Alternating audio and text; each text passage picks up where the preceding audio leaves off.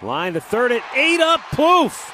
And the Indians will tie the game as everybody advances 90 feet. I think that got him on the bare hand. Santana comes home to tie it. Plouffe is smarting there at third. No doubt that got him. That ate him up is right.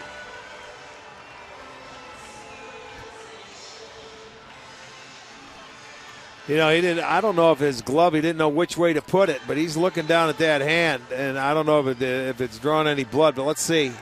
On a line drive, oh, yeah, he thought he was going to catch it. I think it got him on the thumb. It might have. It might have. I'd be surprised if he stays in there because he didn't get any leather on that.